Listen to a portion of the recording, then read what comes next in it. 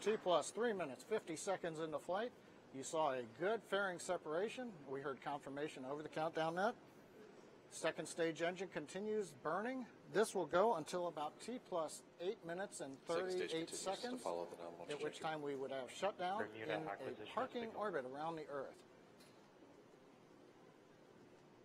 Second stage engine is on the first of 2 planned burns. As I said, the first one will put us in a parking orbit, followed by a second burn about 27 minutes into flight that would put Inmarsat into a geostationary transfer orbit, followed shortly afterwards by spacecraft separation. Performance continues to look nominal on the upper stage. Chamber pressures look good.